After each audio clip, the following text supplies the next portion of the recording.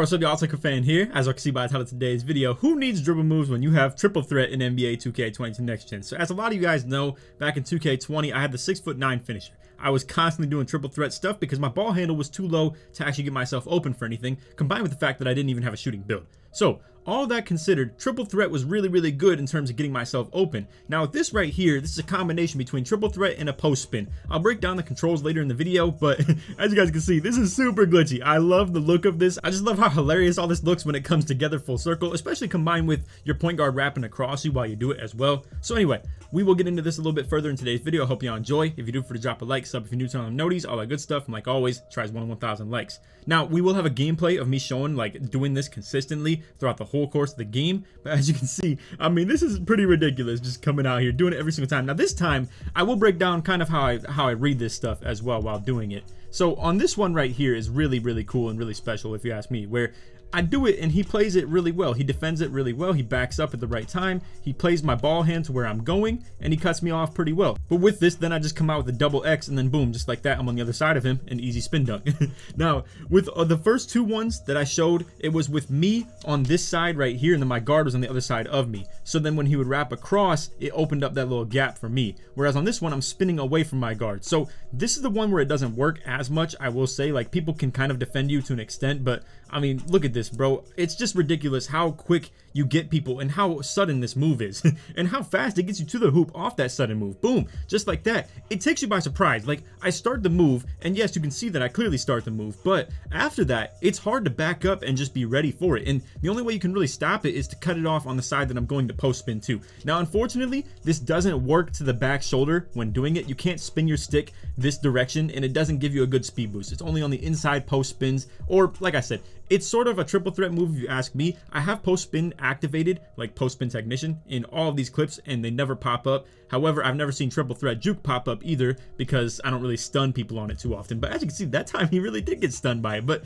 I don't know. I don't know whether it's a post spin or a triple threat move or a combination of both. It really is a combination of both if you ask me. All right, so just to take us back to the beginning, I'm going to go ahead and explain these two times where my guard wrapped across me and was going this direction rather than staying away from me, because it's a little bit harder when he's staying away from me. It doesn't get the attention of the defense as much. And when my guard is wrapping across, it makes it so they are paying him a lot of attention. And then boom, just like that, I get both these defenders by surprise. I mean, you can see this guy was nowhere near me to be able to cut me off if they're going to switch it. And this one is paying a little bit too much respect to my guard. So boom, simple as that. I'm getting a manual slip as if the ball was in my guard's hands and I was just slipping without it. But in this situation, I'm going super fast toward the paint and I'm slipping on my own. I don't need my guard to set me up for a slip or anything like that, other than the fact that, you know, he's running across me and is going to open that up. So right here again, guard wrapping across, big man, just by nature, it's just a natural thing to just step up like this. When you see the guard wrapping across, you want to get a little bit wider. You can see he takes that first step just like that. He takes that wide step to watch the guard just in case.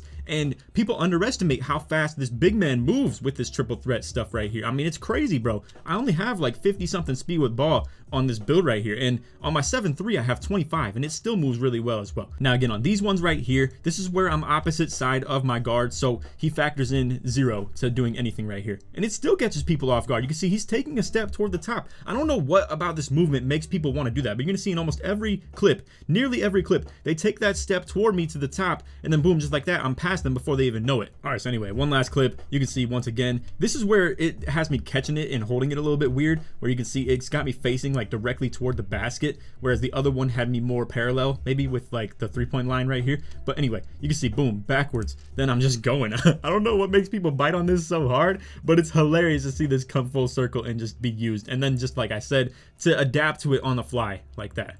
Alright, so like I said, we have a full gameplay of me using this in the game as well. It's not that long, it's like 3.5 minutes long, so don't bug out about that. Also, the people we're playing against aren't exactly the most comp. And then on top of that too, I just want you guys to know, obviously this video looks a little bit gimmicky with me just coming out here talking about triple threat. The title is even kind of gimmicky. Who needs dribble moves when you have triple threat? All of this isn't meant to be taken so seriously. It's obviously not like a game-breaking move, but it is a nice little thing to add into your bag if you're a big man who doesn't have a lot of speed with ball or ball handle or anything like that. And you guys are kind of lost on the twos. You don't know what to do when your guard is having to inbound to you and you're kind of useless. I mean, I've seen a lot of people in Pro-Am, and even me on my 7'3" before I ever used this move or anything like that. In Pro-Am, I was a complete liability when I had the ball in my hands up top, to the point where literally they would double team my guard off ball and just be like, oh, Are you gonna go ahead and like we call it a drag pretty much, where like in this situation, like this is exactly what you'd be doing, right? In Pro-Am, if you don't have speed with ball, you don't have ball handle, you don't really have anything in your bag to be able to get yourself open, they will literally send the second defender up here and completely leave me open because I'm way too slow. I can't do anything with the ball in my hands, and by that point someone's going to rotate to the corner off that and just be there for me anyway. So long story short, with this move, I'm actually able to do stuff like that. On top of that, you can see Brick Wall going crazy in this gameplay too. All right, so fast forward a little bit. AK bangs like 4 3-pointers. Now it's 12-0. I'm going to go ahead and do something on my own right here. Boom. Go with the triple threat move. Dunk meter off it as well. Now this one right here, I want to showcase that I probably could have done this easily myself. And this is more of a common sense thing right here, where you can see, once again, this defender steps out to AK. This is his original defender. This is this defender that's stepping out. Now with that, like I said, the way I want to post spin off that is kind of toward this direction, so it's super awkward and weird. What I should have just done in the moment is just go ahead and just sprint to the basket, or maybe do like a manual, you know, hold your left stick to the right, long story short, and then boom, just like that, you can just run to the hoop. Easy. I mean, they gave that up so easy, and I just kind of panicked in the moment because I was like, where do I go if I don't post spin to the on ball hand? Like I had no idea. Like I was just kind of frozen and stunned. But anyway, he ends up missing this 3 right here. I grab the board, boom, we kick it back out, yada yada. You get the deal. You're not here to watch this right here.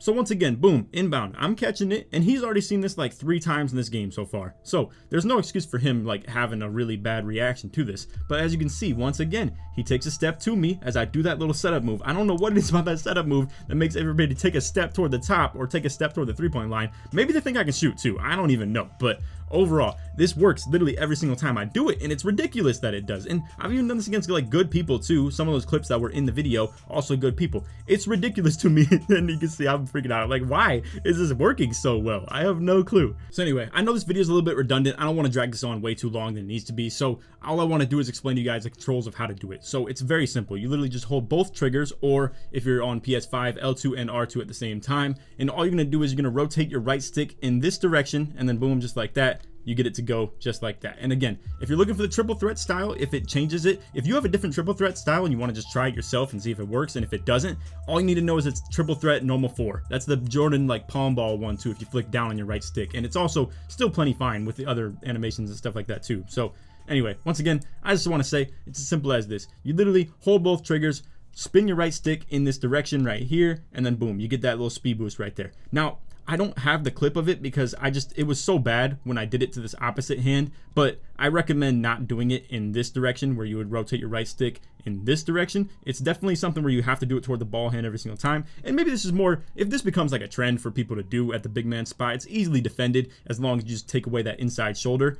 So it's not like this is game breaking, but I just thought it'd be kind of funny to upload something like this. And at the end of the day, it's a cool little innovative trick that you can have in your bag as a big man to be able to do stuff like this if they respect your guard's wrap way too much. Again, as you can see, a lot of comp people, they do that stuff. They respect the guard's wrap off of it. And when he goes in this direction, I don't really know what to tell you. I don't know why this works right here, but people just fall for it like crazy. So I don't know what to tell you. Anyway, that's all for the video. I hope y'all enjoyed. If you did, for drop a like, sub if you're new, turn on the noties, all that good stuff. And like always, let's try to 1,000 likes. If you made it to the end of the video, put in the comments what you think this is more so tied to. If you think it's more tied to post spins, put post spin in the comments to show that you made it this far in the video. If you think it's more so tied to triple threat, put triple threat in the comments to show your support that made it to this point in the video. Anyway, I really do appreciate you guys watching. We're going to try and get back on the tier list stuff pretty soon. The finishing tier list should be tomorrow. And then, like I said, we're going to try and space out those videos like once every other day. So we'll do finishing, random video, playmaking, random video, shooting, random video, then takeover, and then again, back to our regularly scheduled program. So anyway, that's all for the video. Hope y'all enjoyed. None of that. Take it easy, man. Peace.